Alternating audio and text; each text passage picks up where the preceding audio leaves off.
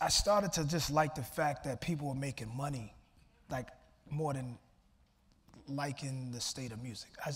I started just to appreciate that maybe that guy may not be great, but maybe he can feed his family now. I started to feel it like that, and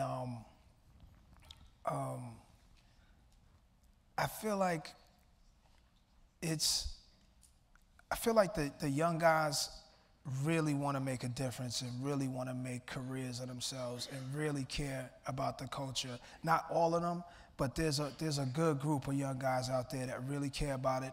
I feel like there's a group of the guys, like my peer group, that kind of giving up, kind of not really feeling the need to anymore. They don't really feel appreciated anymore, so they kind of stop making the records the way they used to. And that makes more room for a lot of the younger guys to grow. And there's a lot of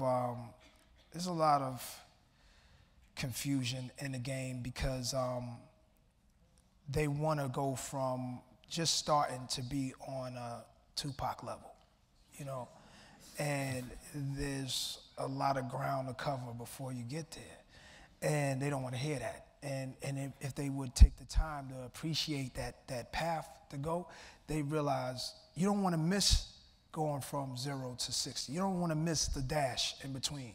That's a good time.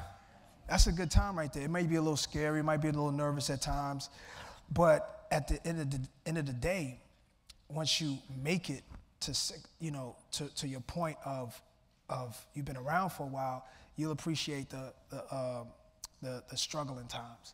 And if you just go from point A to Z like that, there's nowhere else to go. So you start to see that.